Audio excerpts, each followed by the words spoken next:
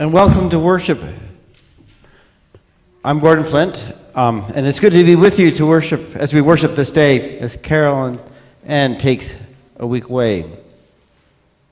To us gathered together in this sanctuary, and those gathered yet scattered online at home, around kitchen tables and in living rooms, may we know that we are one in God and one in worship. It is our hope and our trust that we open ourselves up to the Spirit that is here with us now. Let us worship God. We are blessed to live on this land, a sacred land. That is the traditional territory of the Anishinaabe and the Mississauga. Indigenous and settler people came together to create formalized treaty agreements.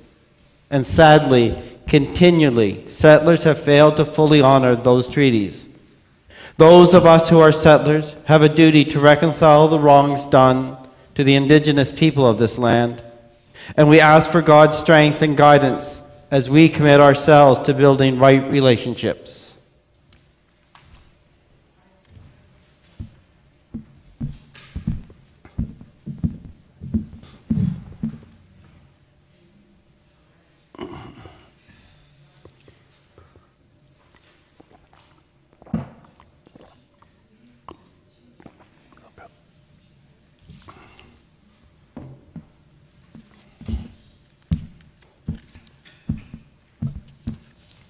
Great Spirit of God, you have healed our wounds. You restore us on paths of hurt, pain, and anger. You have blessed our life that we may be blessings to others.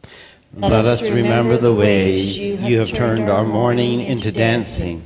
Let us give thanks to you forever.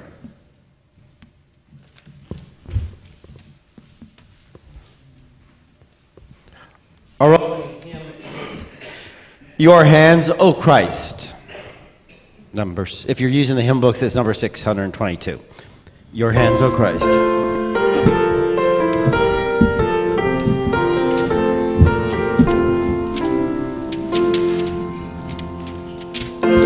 hands, O Christ, in days of old were strong to heal and save.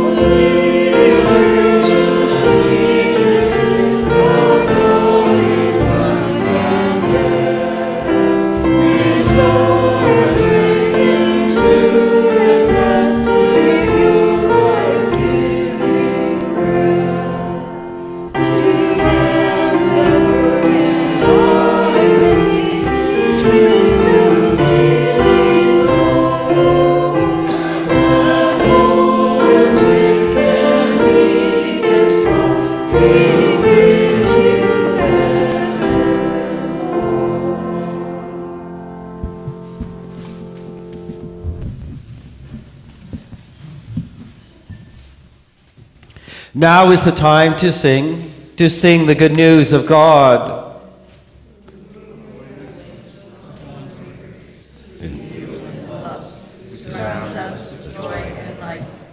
Now is the time to offer praise to God in every place with every voice. To rejoice in the one that leads us through each moment with gentle restoring hand. Now is the time to join all creation in extolling God from the depths of the sea to the furthest galaxies. We will sing the good news of Easter. Rejoice in the God who loves and heals us all. I ask you now to join me in prayer as we pray together. All our power to good comes from you, source of all being, breath of life. All our power to praise and to pray, to heal, to love, comes from you in your grace and mercy. The gift of life and the resurrection life comes from you, Holy One. Take us by the hand today, raise us up to stand in your presence, and fill us with wonder and amazement, so we may heal and be healed, in the name of Jesus Christ, whom you, O God, raised from the dead. Amen. We will now have our contemplative music. We will play it through one time, and then we will sing it through twice. Holy Spirit, come to us.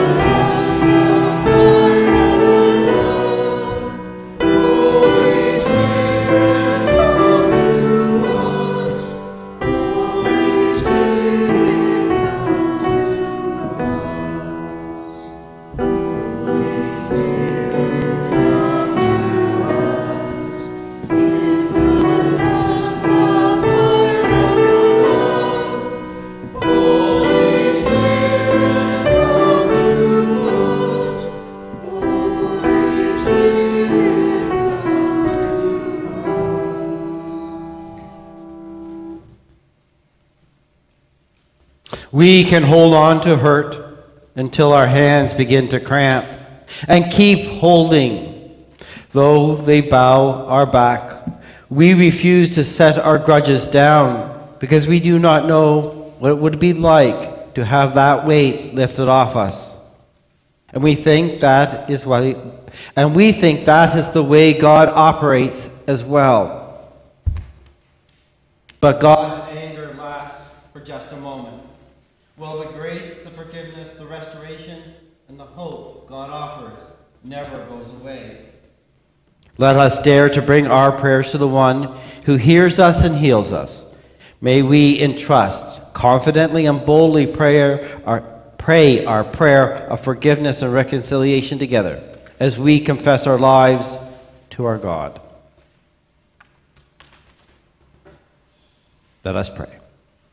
You invite us to pay attention, O God, to notice the people around us, even when we might easily get wrapped up in our own plans or habits. We confess that we often do not notice the ways our habits and plans exclude others. Until it happens to us, we do not see the people who cannot get into our spaces. We cannot act unity.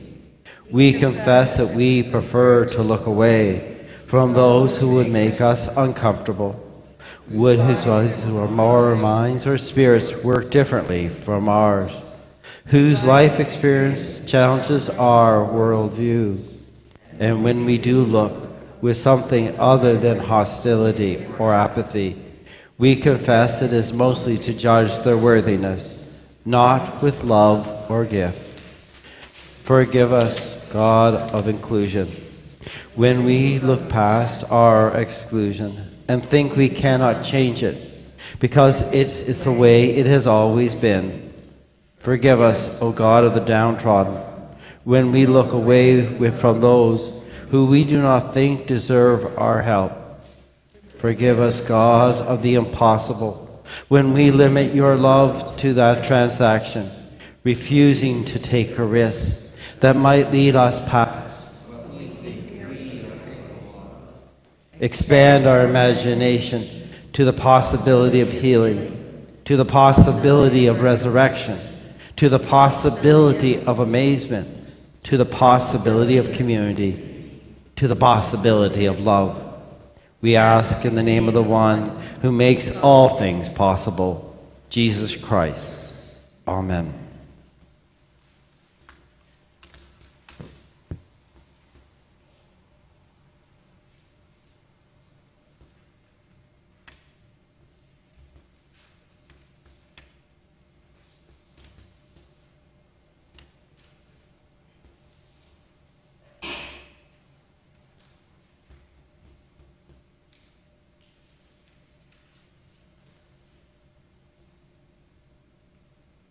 Sing, shout, rejoice.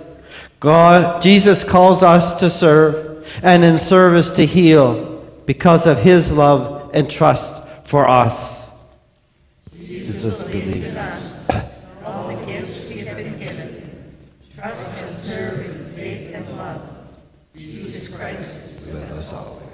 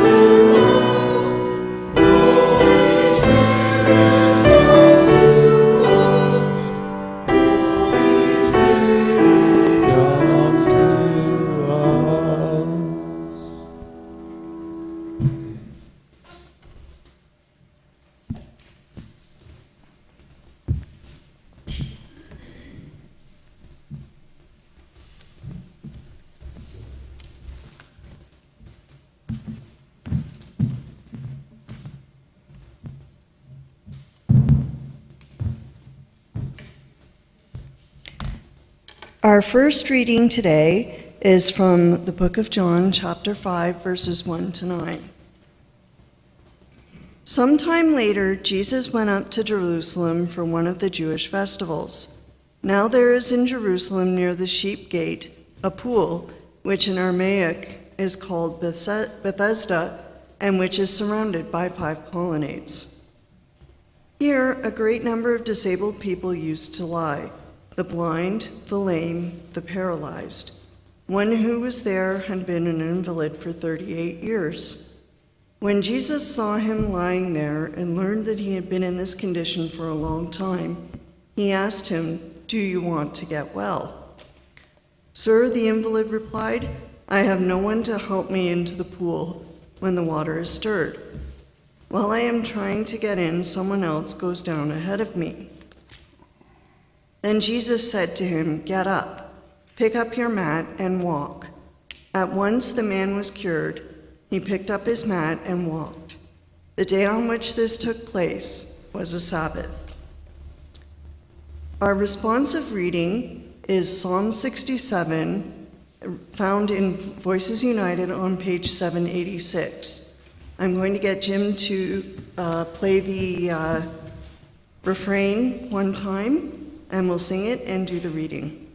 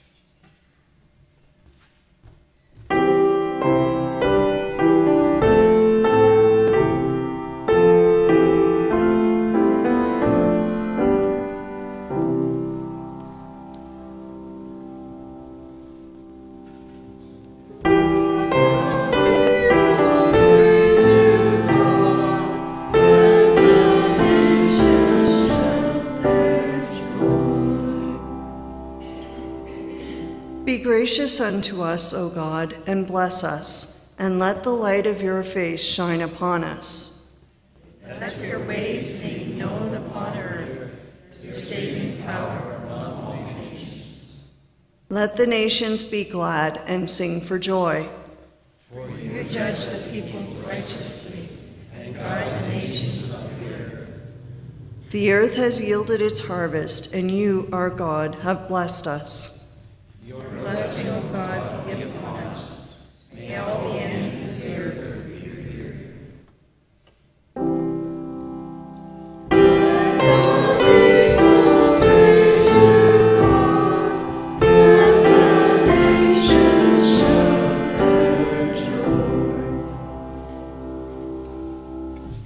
The final reading today is from Acts chapter 3, verses 1 to 11. One day, Peter and John were going up to the temple at the time of prayer, at 3 p.m. Now a man who was lame from birth was being carried to the temple gate called Beautiful, where he was put every day to beg from those going into the temple courts. When he saw Peter and John about to enter, he asked them for money. Peter looked straight at him, as did John. Then Peter said, "Look at us." So the man gave them his attention, expecting to get something from them. Then Peter said, "Silver or gold I do not have, but what I do have I give you. In the name of Jesus Christ of Nazareth, walk." Taking him by the right hand, he helped him up, and instantly the man's feet and ankles became strong. He jumped to his feet and began to walk. Then he went with them into the temple courts, walking and jumping and praising God. When all the people saw him walking and praising God, they recognized him as the same man who used to sit begging at the temple gates called Beautiful. And they were filled with wonder and amazement at what had happened to him. When the man held on to Peter and John, all the people were astonished and came running to them in the place called Solomon's Colonnade. Hear what the Spirit is saying to the church. Thanks be to God.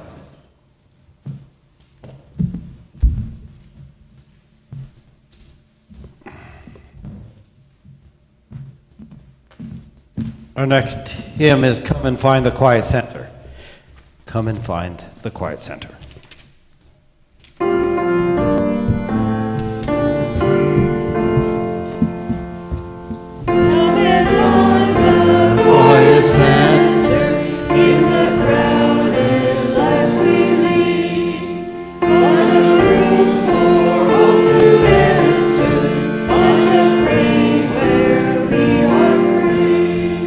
Hear the chaos and the clutter, hear our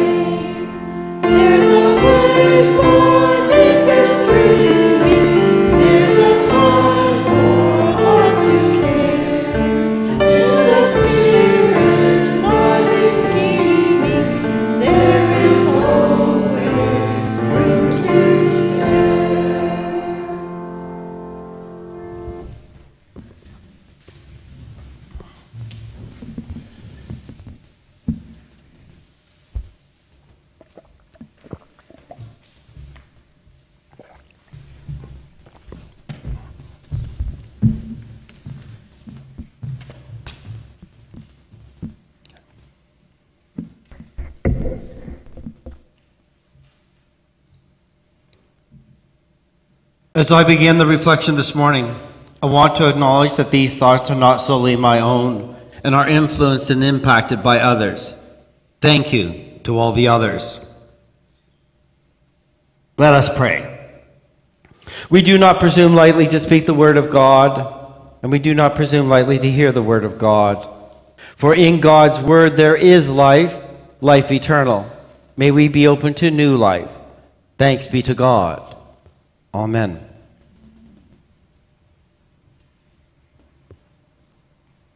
I'm going to begin today with a confession and an observation. My confession is that I am supposed to focus on the reading from Acts with Peter's healing. And what I want to acknowledge that I drifted away, and I'm going to spend more of my time with the gospel reading than I should. And my observation is this, that the two scripture readings from John and Acts are jarringly, unnervingly similar. The overlaps are such that I became convinced over this week that what I say about one is directly translatable to the other. I trust the overlaps will speak for themselves as I continue. If you have spent any time reading the Gospels, then you know that Jesus asks in-your-face questions. Do you love me? Why are you so afraid? Are you also going to leave? How long shall I put up with you? Do you still not understand? But the question he asks in this week's Gospel story might be the most jarring of all. The setting in which he asks it is in Jerusalem, near the pool by the Sheep's Gate, or for Peter's story, the gate of the temple. In the 5 porticos by the pool of the Sheep's Gate, the chronically sick and disabled of the city lie in waiting. Rumor, legend, or tradition has it that the angels visit the pool at random times, stirring up the water and giving it healing powers. The first person to step into the pool after the angels disturb it receives healing. For Jesus, when he visits his outdoor nursing home, he finds a man living by the pool who is sick for 38 years and approaches him with a question. No introductions, no small talk, no sermon, just a question. Do you want to be made well? Is it just me? Or is this an uncomfortable making question? And in many ways, I have come to prefer Peter's simple but complex approach of all said and done to Jesus' unsettling question. How do you feel if you were unwell for close to 4 decades, and a stranger comes along one day and asks if you really want to get better, implying that your ongoing sickness was at least partially your fault, implying that you were benefiting consciously or unconsciously from remaining sick, implying that you were somehow invested in your brokenness, that you had stakes in it, that your identity was so wrapped up in your infirmity, weakness, or defeat, you couldn't imagine your life without your illness. How would you feel? How would you respond? Would you hear pure insult in the question? Or would you hear a faint echo of the truth? The kind of truth that hurts? Or would you just prefer Peter's approach? Let me be clear. I don't believe for a moment that Jesus is blaming the victim in this story. All of the Gospels attest to his deep compassion for the sick and the disabled, as the faithful will continue. What once in the Scripture does he respond to pain or illness with contempt, mockery, or condescension? Not once does he tell a sick person that her illness is her own fault. In fact, he corrects that cultural misunderstanding about disease and disability at every opportunity. All of that to say, I trust Peter and Jesus' heart and their motives throughout both stories. I trust Jesus enough to take his question in this gospel story at face value. When he looks at the man who has been languishing by the pool for 38 years, he sees more than sickness. He sees defeat. He sees resignation. He sees psychological and spiritual stagnation. He sees a man whose hopes has dwindled, a man whose imagination has atrophied to such a point that he cannot even articulate what he wants for his body, his soul, or his future. How do I know this? Well, notice, he doesn't answer Jesus' question. Do you want to be made well? Jesus asks. And the man doesn't say yes. Isn't that a little odd? After 38 years of intense suffering, he doesn't say yes. Instead, he gets defensive. He explains the mechanics of the scarcity in his nursing home. I have no one to put me in the pool. He makes a compelling case for the cutthroat unfairness of the world. While I am making my way, someone steps down ahead of me. He invites pity, he hems and he haws, he dodges.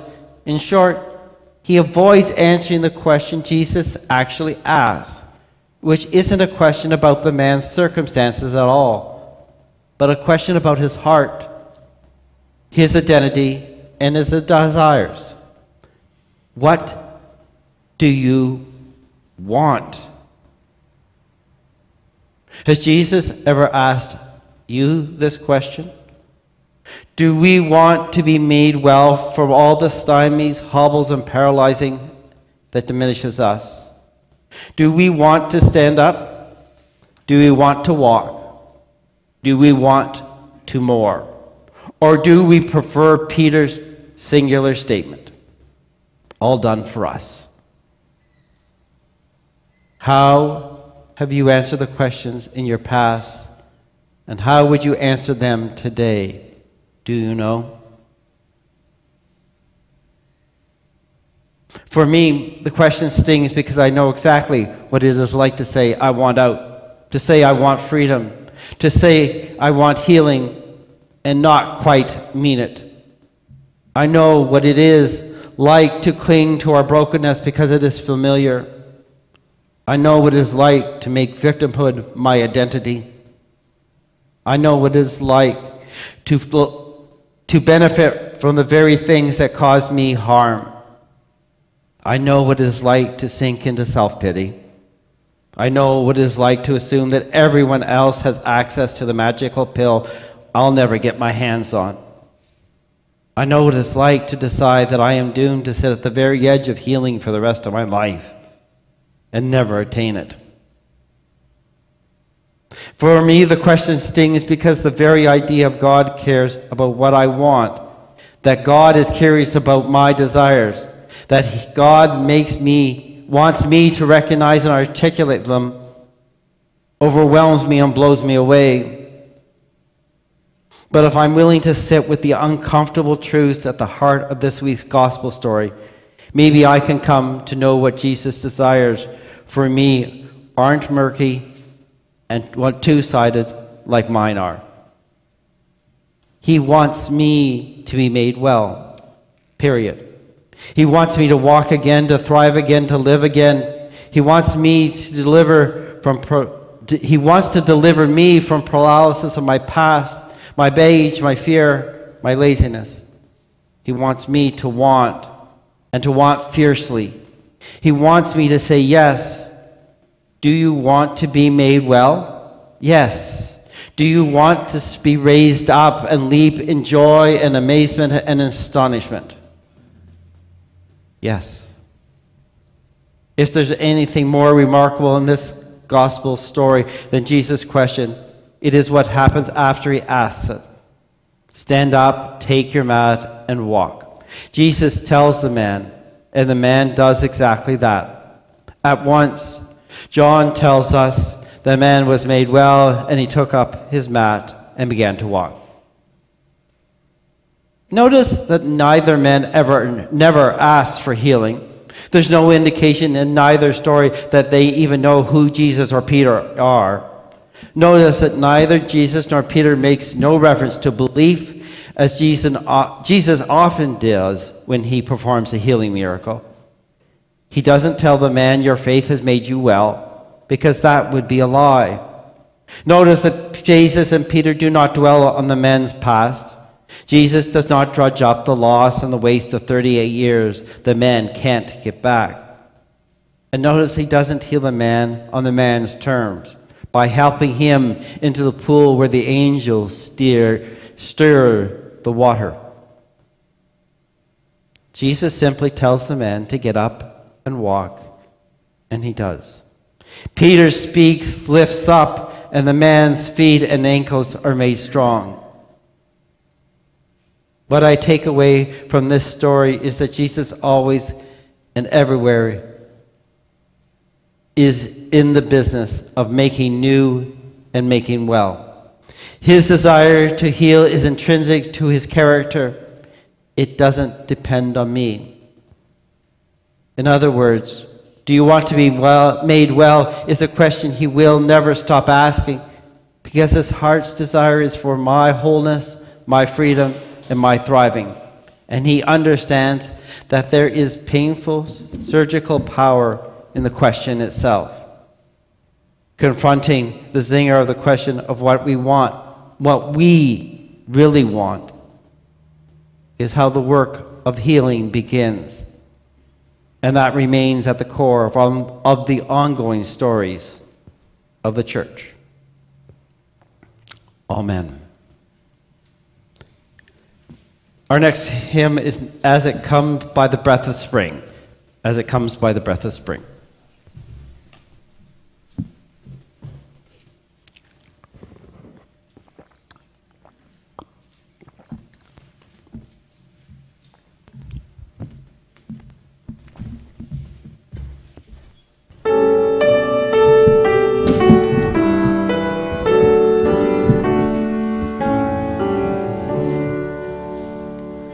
comes the breath of spring, with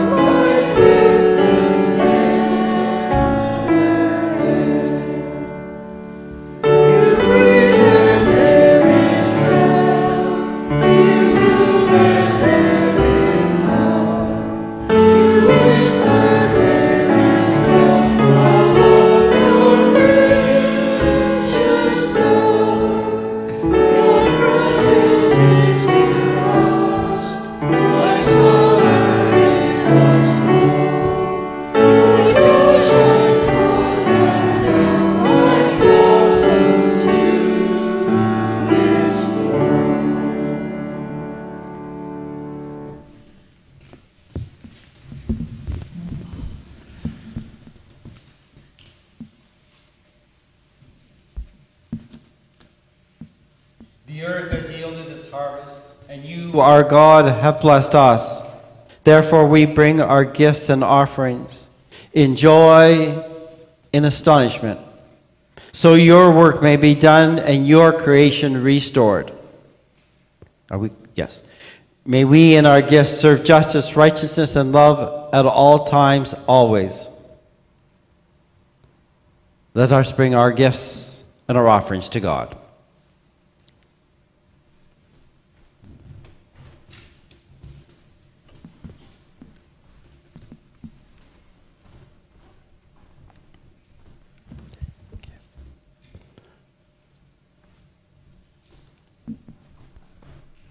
Let's ask you now to join me in our... Sorry, I got lost here for a second. Let us ask you to join me in the blessing over our gifts. Let us pray. May the gifts we offer this day, kind and healing God, bring joy to those whose mornings are hopeless. Feed those whose moontimes are filled with hunger, and to those whose nights are surrounded by fears and worries. May they be part of the healing work in the world. Bless our gifts, and to us, yes, and feet. In Jesus' name, amen.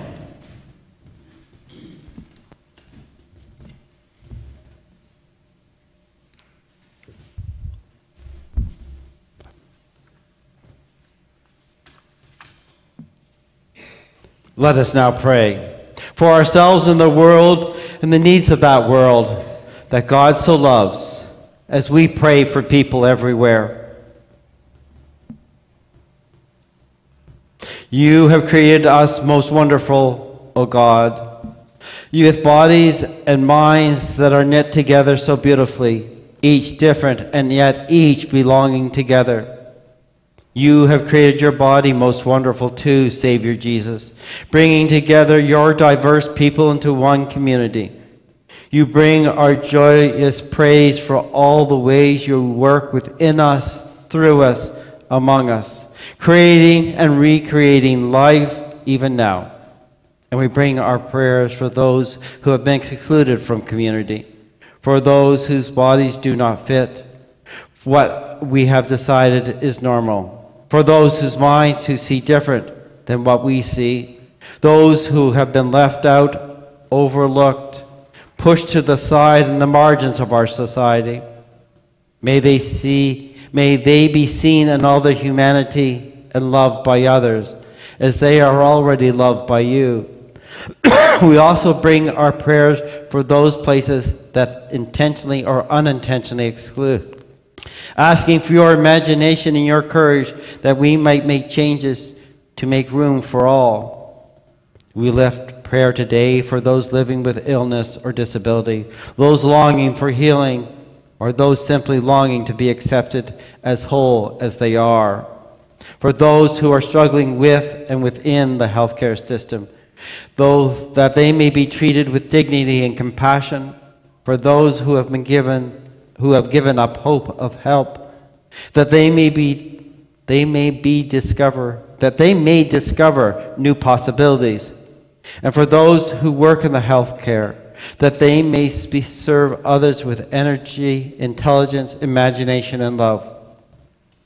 We lift today prayer for restoration, O God, restoration to the community, restoration to hope, restoration to life abundant. Give us the confidence to share what we have, to lift up others, and to give what is needed, to dig deep and risk taking our neighbor by the hand, that together we might find your healing grace already at work. May we trust in your power far greater than our own, and yet promise to us, bringing joy beyond what we have known to ourselves and to others. In your holy name, amen.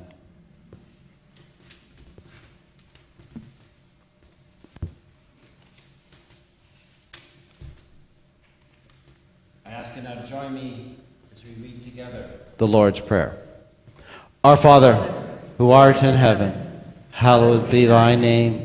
Thy kingdom come, Thy will be done on earth as it is in heaven.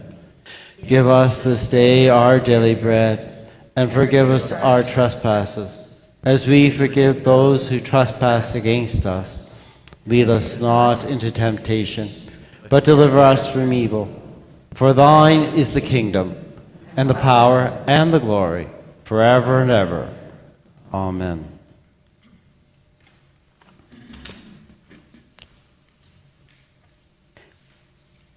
There are a few announcements I should make. Okay.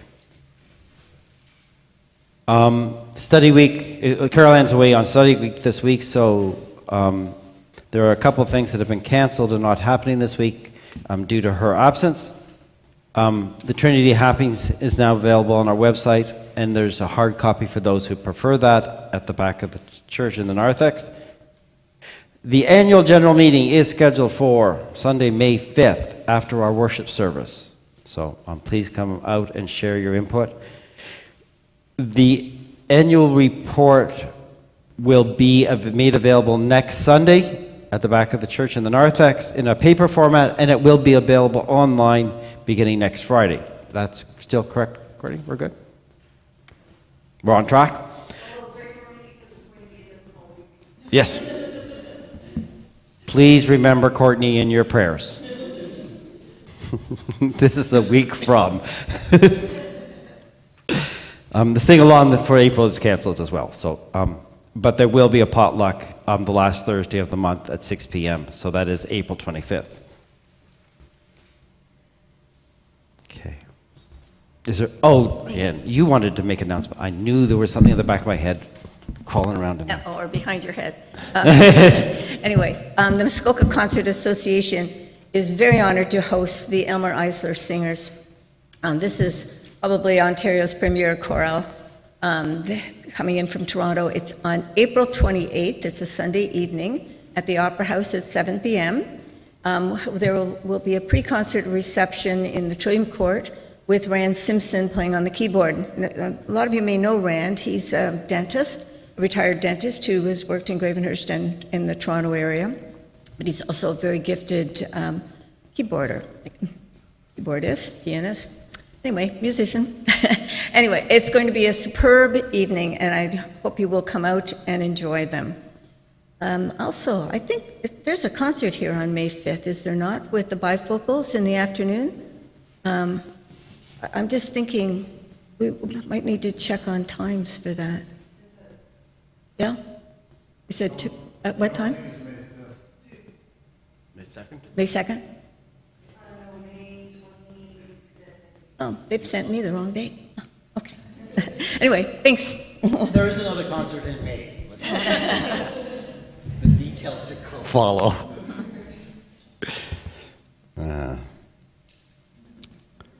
Our closing hymn for today is For the Healing of the Nations.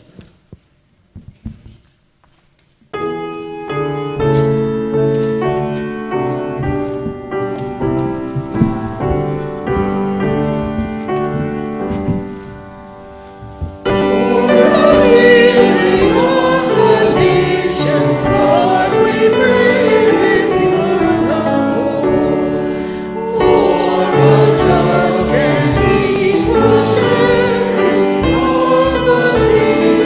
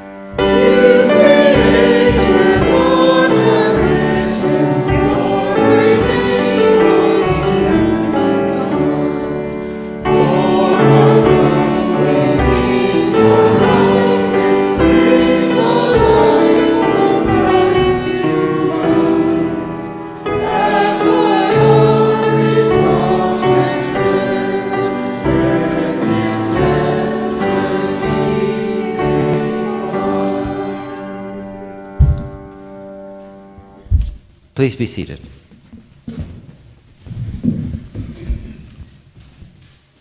Let us pray.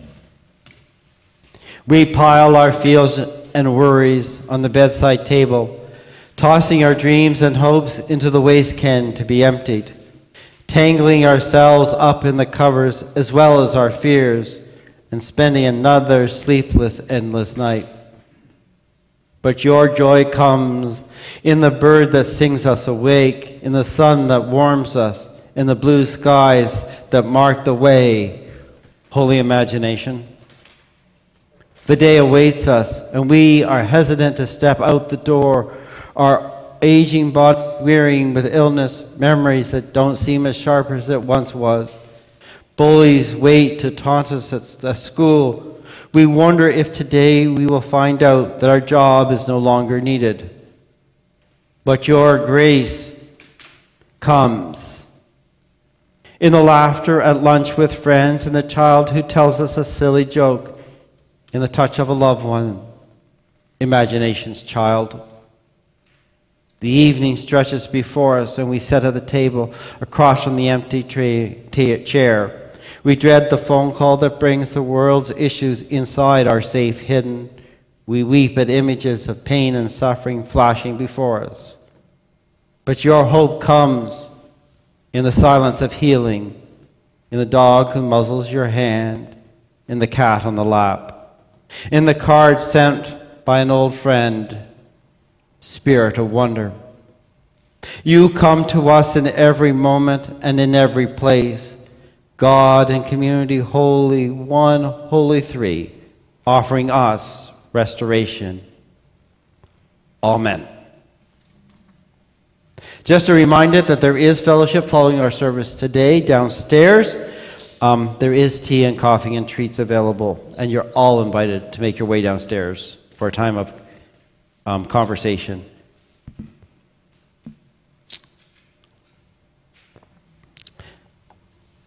Now it is the time to get up and go. We believe in order to follow God into the world.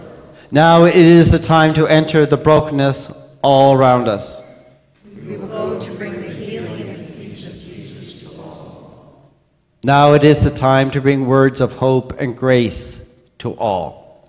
Spirit, will give us the words we need in every moment.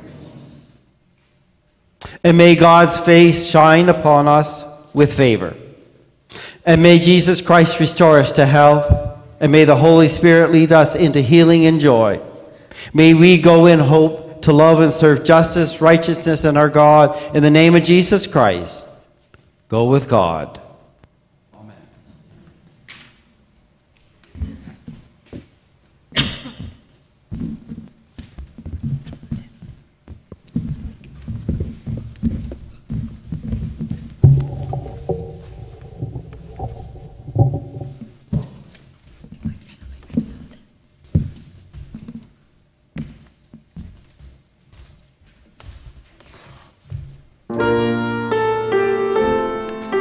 Please stand. That's right. Go now in peace, never be afraid. God will go with us each hour of every day. Go now in faith, steadfast, strong, and true. No, God will guide you in all you do. Go now in love